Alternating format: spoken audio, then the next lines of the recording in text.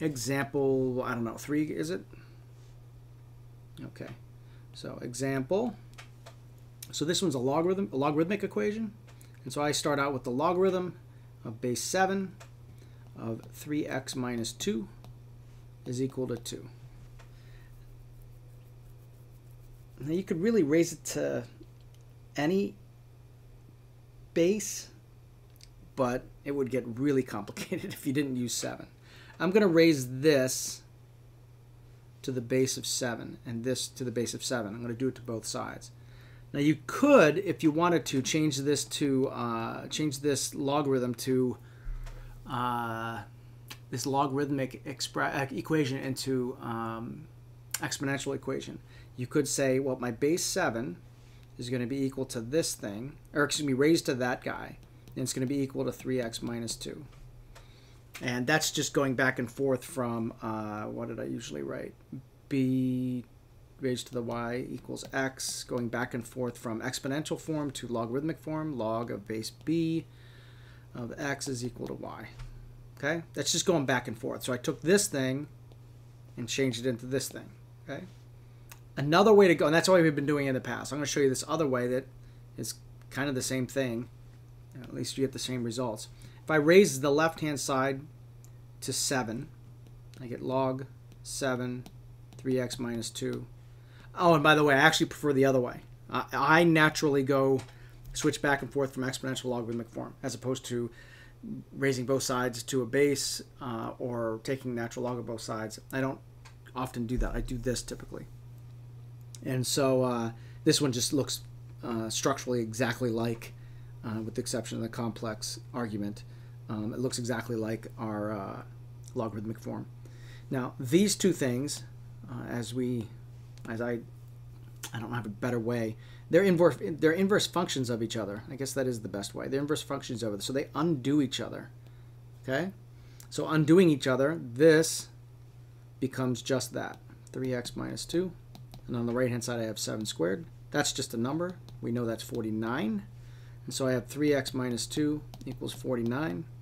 I'm going to add 2 to both sides.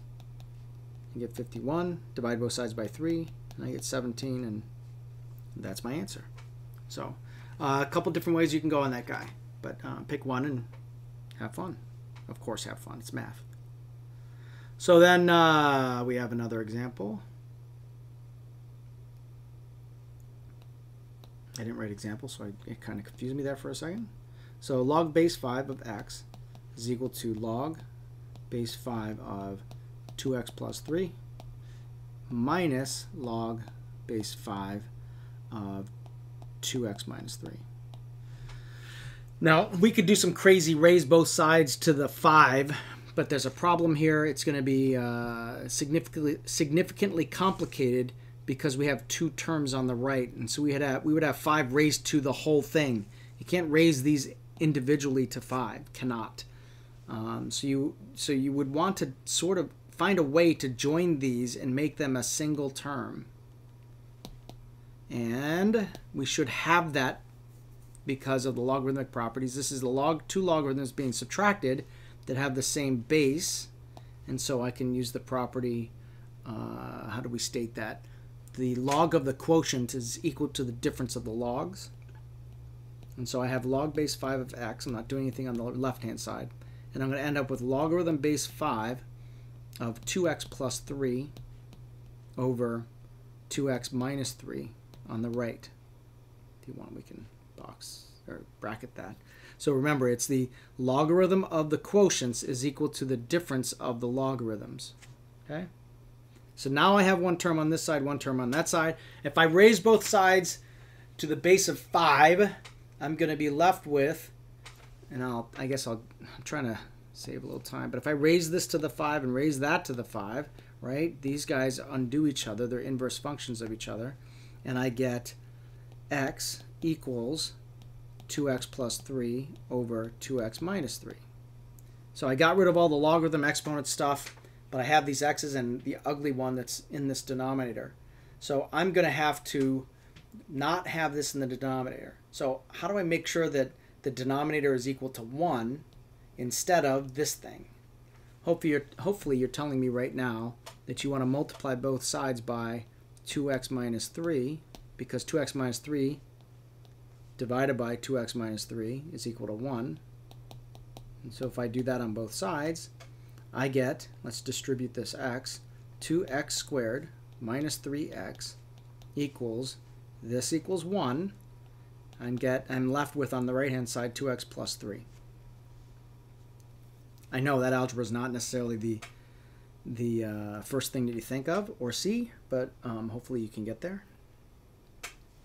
And now I can start solving, getting one side to be equal to 0, so I can solve this quadratic either by using the quadratic formula or by factoring. And we'll go through factoring because it's a little short review of factoring by grouping. I won't explain every step. We'll just go through it so you can see it. I'm going to subtract 2x from both sides. I'm also going to subtract 3 from both sides. And so I get 2x squared. Negative 3 minus 2 is minus 5x. Minus 3 equals, this is equal to 0, that's equal to 0, and so I get my 0 that I'm looking for. And I'm going to factor by grouping. And I'm not talking about a large fish in the depths of the ocean. That would be the grouper. So can I factor this? Take the 2, multiply it times the negative 3, I get negative 6. Factors of negative 6, 1, negative 5, excuse me, 1 and negative 6, negative 1 and 6, 2 and negative 3, negative 2 and 3. Of these 4 pairs, do any of them add up to negative 5? Well, yes, the very first one. So remember, in factoring by grouping, this tells us how to split the middle term, it does not give me the 2 constants in my binomials because this is not a 1. So I'm left with 2x squared minus, how do we want to split this up? Doesn't matter, I don't think, but it never matters. It works out no matter what. But I was trying to think of which one would be easier for you to see. So 6x minus 3. So this guy right here, those 2 terms, if you add them together, are the same as this. So in other words, this expression on the left of the side of the equation is the same as it was above.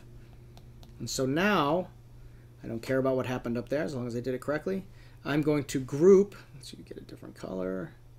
I'm going to group these 2 terms and factor them with by factoring greatest common factor. I'm going to take these 2 and group them and do the same.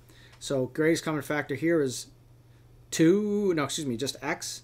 And so I'm going to factor out an x, and I'm left with whatever. I'm going to write that in a different color. Then over here I'm going to factor out a negative 3, and I'll be left with some other. And so let's do that in orange. And so what I'm left with over here is 2x plus 1. And over here I'm left with 2x plus 1. And that's all equal to 0. So please note that this is the same as that. So I'm going to factor this away from the 3, and I'm going to factor this from the x, such that I'm left with 2x plus 1 times x minus 3. The quantity equals 0. And so how do I do this guy? Remember, I take x minus 3, set it equal to 0, and I get x equals 3. And then separately, I take 2x plus 1, set it equal to 0, and get x is equal to negative 1/2. Okay? So here's the gist. Remember, for logarithmic functions, we're just going to use the base logarithmic function, generic, I should say. They look sort of like this. They go through this point, which would be 1, 0, barring any lateral or vertical shifting. And if it's a decreasing logarithmic function, it would look like that. And it would also go through 1, 0, unless, of course, there are some vertical or horizontal shifting. But what's the issue here? There are no negative values out here, right? There are no negative values for the generic. So there's a restriction on our domain. What we haven't accounted for is the restriction of the domain of these original logarithmic functions because we got rid of them. We removed them from the equation. And this part doesn't take that into account. So our solutions, x equals negative 1/2 and 3, will solve this quadratic. But the question is are they valid to solve our original logarithmic equation? So what we need to do is substitute those answers back in the original logarithmic equation. So for negative 1/2, let's do this.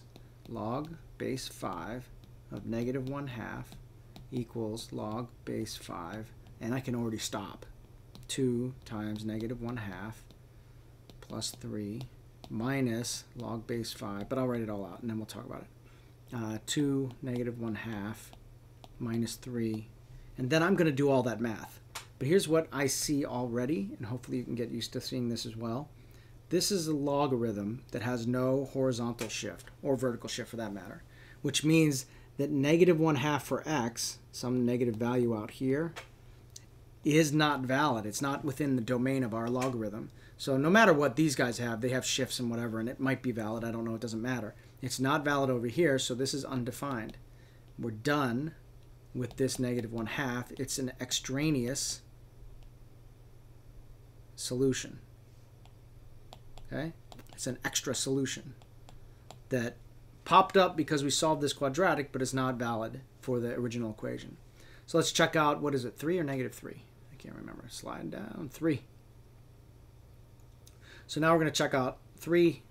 So we get log base 5 of 3 is equal to log base 5 of 2 times 3 plus 3 minus log base 5 of 2 times 3 minus 3.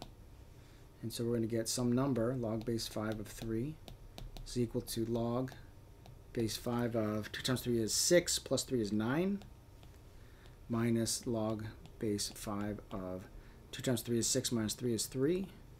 And so if we just do a little algebra, excuse me, a little logarithmic property type algebra, and we go log base 5 of 9 divided by 3, right, because that was the property we used before, we get log, what's 9 divided by 3? 3. And so we get log base 5 of 3 is equal to log base 5 of 3. 3 works. And 3 happens to be our only solution then. Okay? So that's that second to last example.